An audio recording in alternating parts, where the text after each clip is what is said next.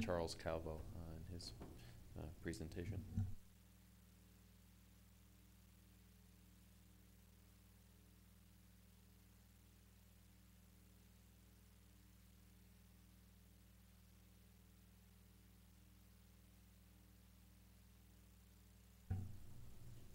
Good morning. My name is Charles Calvo. Thank you for having me here. I wanted to share with you this morning a interesting case that I had the opportunity of encountering while working with a retina specialist in Reno, Nevada. And my presentation is titled The Reactivation of Latent B Virus Presenting as Bilateral Uveitis, Vasculitis, and Necrotizing Herpetic Retinitis. So the patient, he was a 41-year-old gentleman who presented with decreased vision and pain in his left eye that began 3 weeks earlier. His past medical history was significant for being one of only 23 known survivors of a B virus infection. And this infection is a zoonotic infection that he contracted from a macaw monkey bite in 1981. He was 18 years old, and he was working in a Charles River animal laboratory in the southeast. And he was bit by a macaw, and he developed meningitis and encephalitis, in which he subsequently recovered without any other neurological deficits.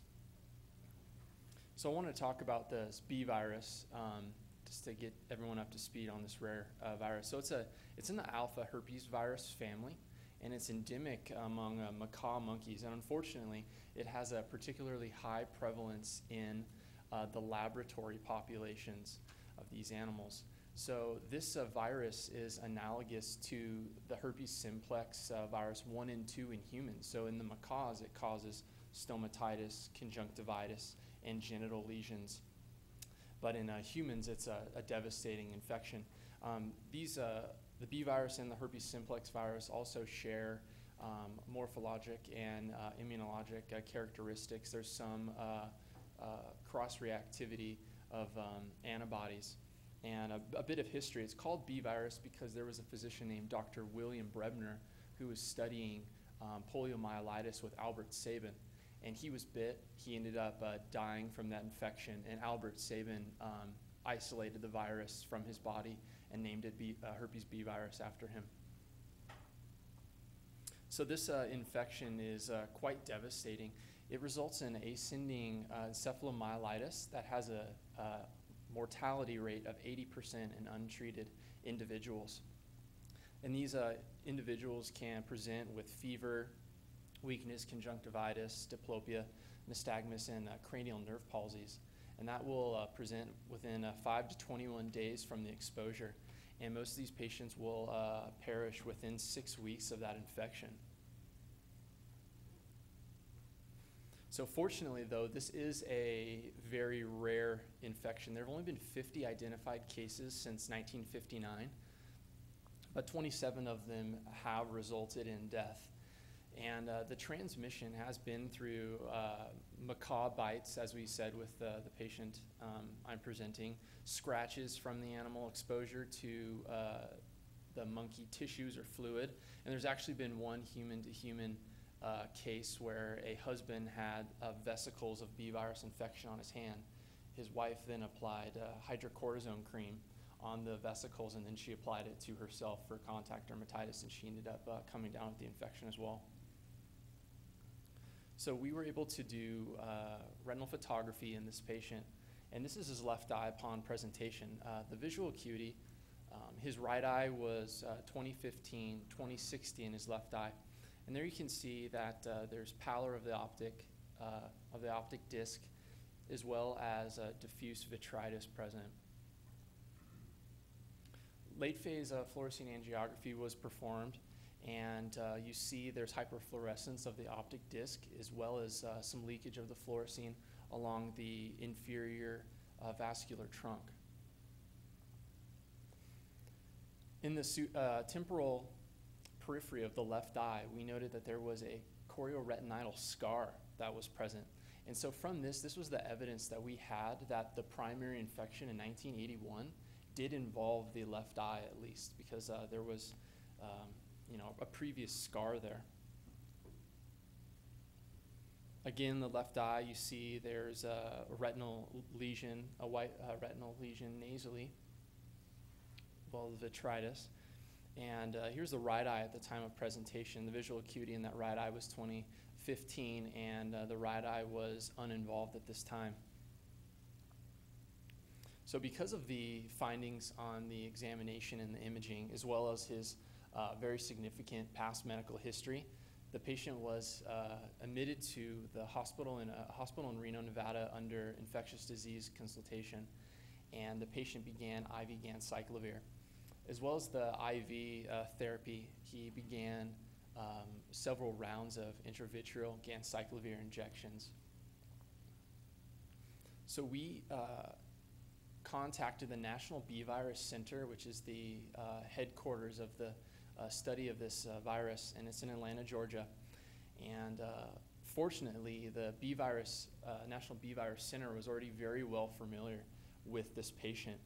They had been monitoring the patient since his initial infection in 1981, and they had been following his serology about every year since that time. So we were able to have a lot of great information about this patient.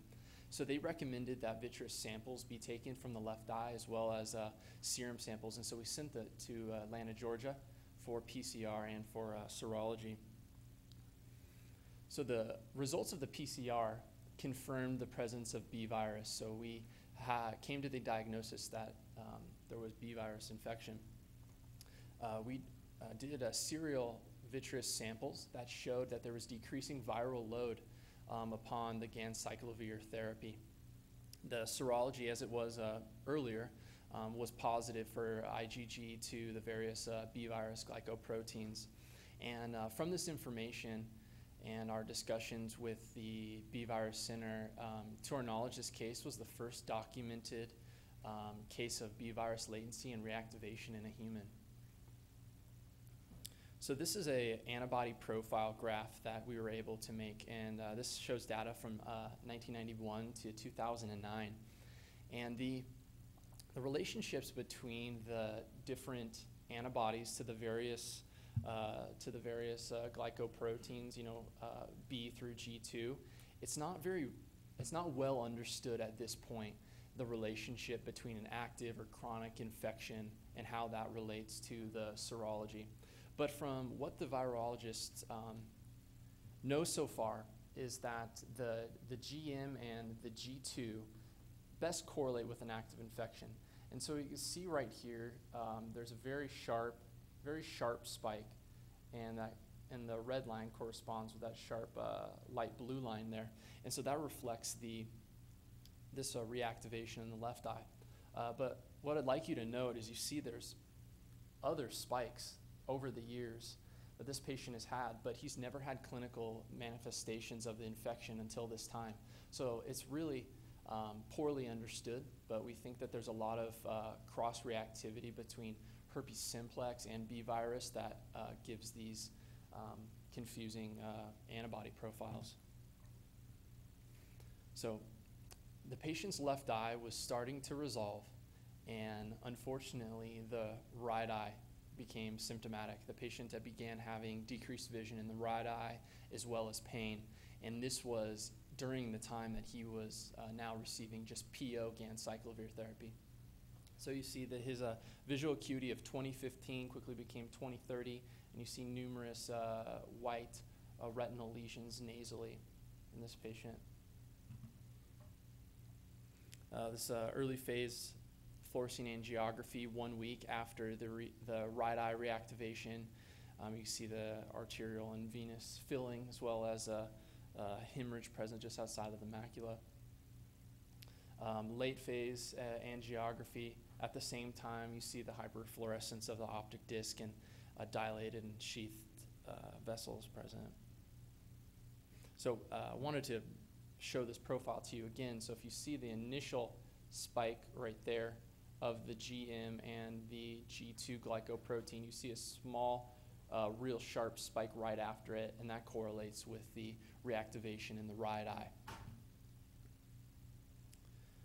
So as I said, during the time of the right eye activation, he was already on antiviral therapy for the left eye. And so we put the patient back on IV ganciclovir, intravitreal injections of the ganciclovir, and then also received a few rounds of foscarnet. The right eye became much worse than the left eye was. The patient's vision proceeded to become about 200. Vitreal traction was noted on exam in the right eye, and so the retina specialist decided to give the patient prophylactic laser demarcation to prevent impending detachment. And so the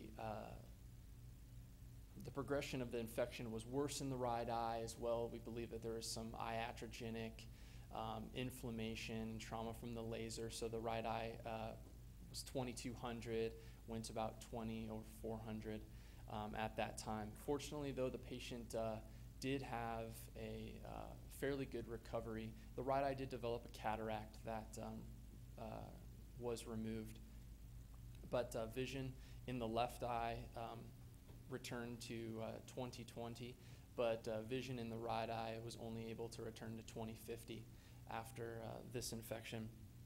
So I want to share with you just some of the recommendations from the National B Virus Center and the CDC on B virus infection. So, and it depends on if it's just prophylaxis or if you're actually treating the infection, if there's a CNS symptoms present or not. And so with our patient with the symptoms in the eye, we began with the ganciclovir. So there's different modalities of antiviral therapy.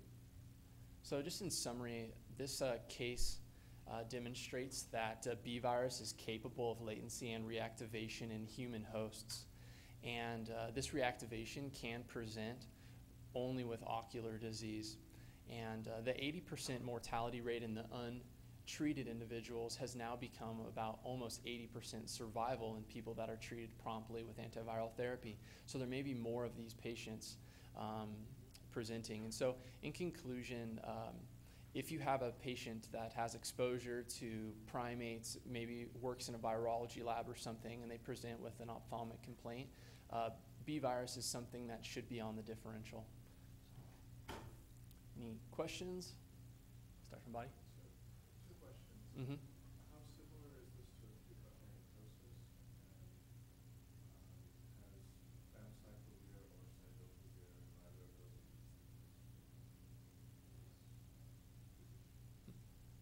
Well, how similar this is to the acute retinal necrosis. I believe that it is very similar in appearance. You saw that there were some like inclusions in the retinal lesions, and it progressed from the periphery, as you saw, and it was moving more towards the middle of the fundus. So I believe that there is similarities of it. If the PCR was very helpful in distinguishing if this was a herpetic, necrotizing herpetic infection from simplex versus B virus. So that's how we were able to come to that conclusion. But as far as the famciclovir, yeah, I know that in the literature it is shown that that has been used, but I think that these recommendations in part are in place because a lot of the bioavailability of the different antivirals compared to another, like that's why acyclovir is viewed as an alternative as compared to mainstay of therapy, just to the how frequent the patient needs to have it, the side effect profile, and the bioavailability of those different antivirals. So.